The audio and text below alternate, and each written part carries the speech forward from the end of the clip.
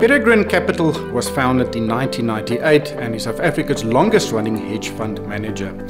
The company currently manages investor assets of approximately 12 billion rand through its 2 local flagship hedge funds. They also offer a long-only offshore equity fund. We are going to focus on Peregrine's High Growth Fund today. It is the first South African fund to achieve a 100 times investment return. If you invested 1 million rand in the fund in February 2000, it was worth more than 100 million rand at the end of February this year. Let me say that again. If you invested 1 million rand in 2000, you'd have more than 100 million rand today. In comparison, if you invested 1 million rand in a fund tracking the JSE capped Swix All Share Index, it would have grown to only 14 million rand. Jacques Conradie joins me now. He is the CEO and a portfolio manager at Peregrine Capital. Jacques, thank you so much for joining us. 100 bagger, that doesn't happen often. Tell us the story about the fund. So the High Growth Fund, Ryk, was started by Dave Fraser and Clive Nates. Dave's still one of the fund managers with us in 2000. And initially that specific fund was almost to run staff's own money. It was basically, we're going to invest in our very best ideas here, try to compound as well as we can over the long term, while also trying to manage risk. Because I think a key part of compounding is not having big drawdowns. So manage the risk, invest in our best ideas and compound as fast as we can. So eventually it started off as internal money, then friends and family and other contacts joined over time, and the fund kind of started pretty naturally, and then fortunately it's kind of worked out as well or better than we ever would have hoped over the last 22 or 23 years. And the goal is really to keep delivering those kind of returns for investors. Are there still some of the original investors still invested today? Yes, so both Dave and Clive, that was the initial fund managers, are still invested. I've obviously been invested since, let's say, 2007 when I joined, but the two of them and Peregrine Group still have some money in that's been there in there from day one, effectively, yes. And it's a long-short fund? Yes, yeah. So it's long-short equity, mostly focused on South Africa with the ability to utilize offshore shares, to invest in offshore shares. And really what it comes down to is going long the companies we really like, that we think is going to outperform the market and deliver great results for investors over an extended period. And then going short businesses against that we think will either underperform or that'll protect the positions on your long side. And then if we look at our long positions, we typically are somewhat more medium and long-term investors than some hedge funds might be. We're not really a trading fund that's in there for a few weeks. Typically, when we look at a new position, we have a 2-year time horizon when we look at it. So a lot of our returns have come from picking great companies that's just going to do well over an extended period of time. But many fund managers would say that, listen, let's pick great companies and stay invested for a long time. Why did this, increase with 100 times and many other funds don't? I think that is a fantastic question, and it really comes down to where does the return come from. And what I always tell people, it's not just one or two things, right? If it was just this long-term time horizon, like I said, a lot of people would say that then everyone would have the same track records. But in fact, there's in our opinion, very few track records, if any, like ours. And you do that, in my opinion, by getting many things consistently right. It's not an industry where there's one silver bullet that if you do this, you're going to outperform. Like we say, you've got to have like 50 lead bullets handy and go at it that way. So it's just ticking off many things correctly. So firstly, it starts with doing the deep bottom-up fundamental research, but again, many people would say that. We think we do it exceptionally well, and there's case studies of just how deep we go on companies, how many meetings we would have with the companies, but also their competitors, also their clients. So literally kind of looking under every rock to look for the extra piece of info that gives us the advantage. So that is a vital part of it. But then also being open that controlling your emotions is a key part of generating that outperformance. Because even in companies you like, there's going to be times where the market sells them off for no reason. And I think we're in the middle of this Russian crisis. So it's kind of, we're going through that right now. And I think it really indicates why you've got to have stable emotions. You've got to know what you're invested in. You've got to know the value of that company. And when the share falls 20 or 30%, that let's say Naspers or something that's happened recently, you've got to be pegged very firmly in what you know that company is worth. And then you've got to not panic when things are down. You've got to be be willing to buy on the way down, even though you know you're going to take some further drawdown.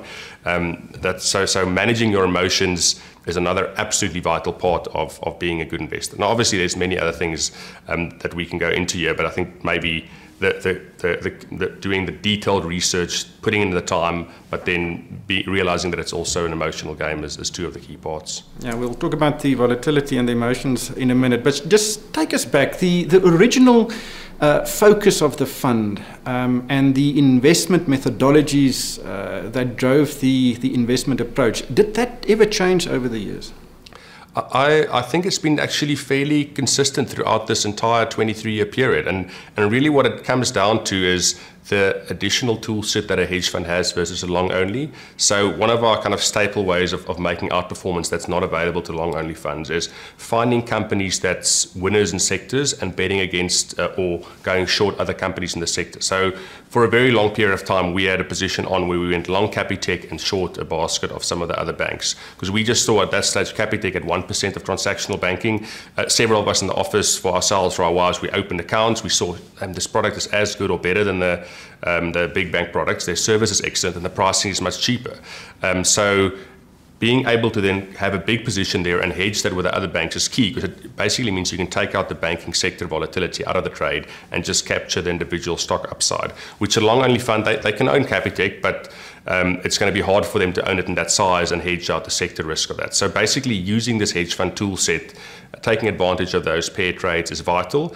And then also keeping the business a boutique size business. So we've had many clients over the years wanting to give us sizable long-only mandates in SA equities. And we've said it's important for us to stay quick and nimble, where we can take advantage of market mispricings, quickly move from one opportunity to the next. So having that speed within, I think, a team that knows companies very well are a few things that go into there. And to be honest, that's been absolutely consistent since the day we started. I mean, Dave's still one of the key fund managers with me in the business, so it's really nothing has changed. Obviously, you learn lessons along the way, and it's a key part of our philosophy is learning from mistakes, because as an investor, even if you've been doing this for 20 years, we think you get 2 or 3 out of 10 calls right. 2 or 3 out of 10 calls wrong, and hopefully you get 6 or 7 right. That's just how this industry or this game works, because you're dealing with the future here. But if you can learn from every mistake you make and just get slightly better every time, I think that also drives outperformance over the long run. So a core philosophy while continuing to effectively tweak and learn lessons as time goes by. Yeah, especially over the last 10 years, the local market has not performed well. How much of the investments, the underlying investments, are offshore, and how many are local? So we've got fairly significant flexibility to move between offshore and local, and we've historically been mostly SA focused. The part of our history where we went more aggressively offshore was post-COVID, where there was a time when it looked like South Africa would be in a very dark space after this, because we were still battling all the state. But that was only 2 years ago. Yes. So I think before that we would have probably had 10 or 20% of the fund offshore, and then I think during that period maybe that became 30 to 50% for a period of time, but we're probably back to, I think, 20 to 30% offshore right now, with the balance being in SA if I look at how we're positioned right now. That suggests that you really did well in a period where many other asset managers actually just tread water. Take us through the 2010s, the Zuma era. What was the approach then, and where were the big hits? Yeah, so look, it was certainly, even for us, I think up to probably 2016, 2017, there were significant opportunities in SA, but and I think, let's say, finding businesses like Capitec that was big winners, like I think a business like Clicks we identified early, there was massive opportunity left for them to grow in SA. We made good money on the property side when a lot of the SA property companies went to Eastern Europe and identified these underpenetrated property markets in Romania and Poland. So those were a few of the big winners. But then every year, and maybe one other example was African Bank. We did extremely well out of African Bank post the failure there. We were the biggest buyers of their offshore bonds, and so basically looking where others aren't really looking. I don't think anyone else would have listed African Bank as one of their big winners of the 2010 period, but I guess it shows you, I think we'll look in pockets where other people don't invest.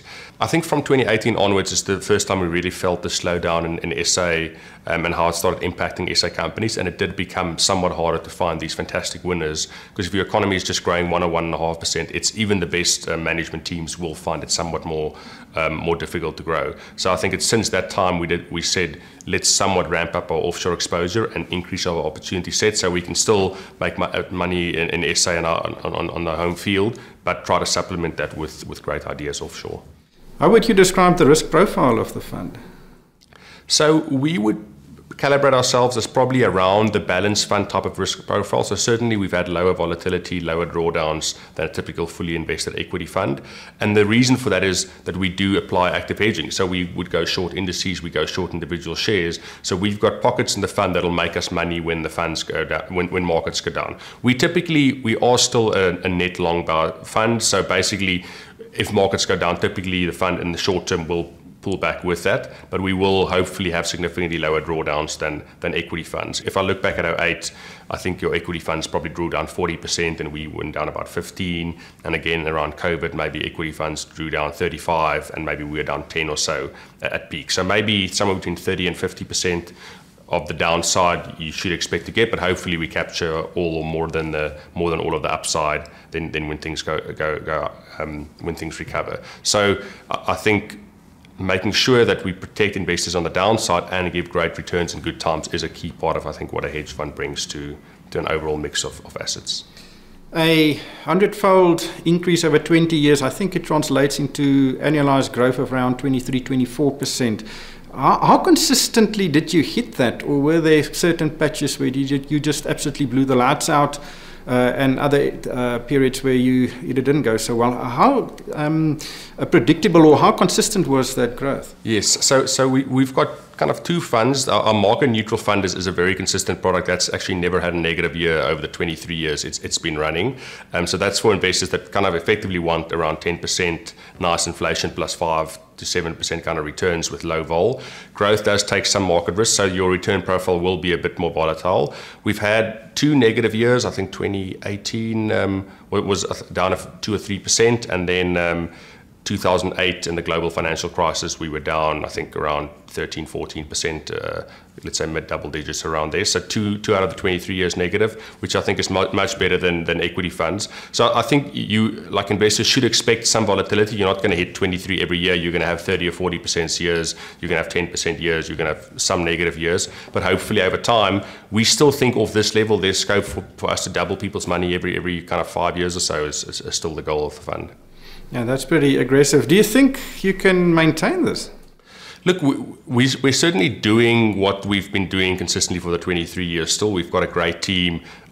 We remain as hungry as ever. I think having the right mix of people with experience and then young people that's highly driven, talented and motivated is the right kind of recipe for an asset manager to maintain that drive. And if I look at our team, we're certainly as pumped and hungry as ever to keep delivering great returns for investors. And as a hedge fund, it's a very kind of honest story. We're not here to collect kind of base fees from clients. The fund is set up, let's say David and myself, the majority of our money is invested with clients in the fund. So really, for us, it's as much growing our own wealth as growing clients' wealth, which I think is a different mindset than just doing this for a job and running people's money for a base fee. So we only do well if clients do well, and I think that's really the mindset here, and that's why I think we remain driven and motivated to continue to generate great returns. There are 3 managers. How do you work together? Because I would imagine sometimes you don't quite agree about certain proposals and decisions that is about to be taken. Absolutely. I mean, that's very insightful, and I think that's a key part of managing or of having a great team is where you can have these thoughtful disagreements. And that's really, I think, where we think the magic happens, is in these disagreements and arguing and fighting about something to get to the right answer. Because if we just appointed people that always agreed with us, effectively that there's no point, then you just have the same view. You actually want team members that will point out when they disagree with you and that's willing to raise their voice. So one of our core company values is a meritocracy, which means that let's say the 3 senior fund managers, we've got kind of 2 additional fund managers and then a team of analysts. We can all share our views equally. Everyone participates in debate. Everyone can add their opinion to an argument. So we want a team set up where the best arguments and the facts wins rather than who shouts the loudest or who's necessarily been there for the longest period of time. And Dave, I found that he would typically say, look, this is a contact sport. Sometimes you go home a bit kind of battered and bruised because it's been a rough day debating things and maybe you didn't quite get your way on a share. But that really is what makes it special, and because we've worked together for a long time, you come back the next day fresh, and you hopefully get to the best outcome. So it's certainly a fun part, sometimes tricky, but it's a fun part of what we do. Let's talk about the volatile periods. The fund was launched just virtually at the dot-com bubble, which burst early in the 2000s. We saw the financial crisis in 2008, 2009, which was really a significant event in markets for many decades. And then we've had this COVID mess we had in 2020 and 21, and currently we're also seeing some volatility in the markets. How did the fund survive those curveballs? Yeah, look, those are obviously the kind of the most tricky times running any asset manager is through those extremely volatile and difficult periods. And the interesting thing is, if you ask people, would you buy the market when it's down 20? Like universally, they say yes, they would buy it. But the issue is the market is only down 20 when some crazy event has happened and everyone's in panic. That's why it's down 20. So it's never as easy if you get asked up front, would you buy the market down 20 versus actually buying it when it's down 20, right? Because then you just see all this bad news. So I think the two things you think of through these volatile times is, how do I protect as much of the downside for my clients as I can to make it easier for them to ride through this volatile period? But as importantly is, how do I capture the upside coming up? Because typically when shares are 30 or 40% cheaper, they don't stay that way forever. Like eventually the good companies will be priced correctly again and they will outperform.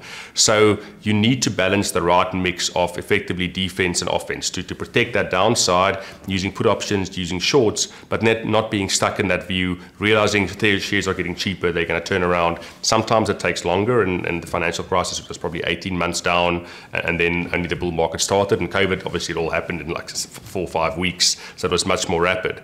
But it's always managing that downside, but then you need to be willing to buy shares on the way down. The thing is, people always say, I'd rather buy them when it's turning on the way up, but no one ever does, because it moves too quickly on the upside. There's no volume on the upside, and also when things start bouncing, you always think they're going to come back again. So, and our approach is you need to be willing to take some downside.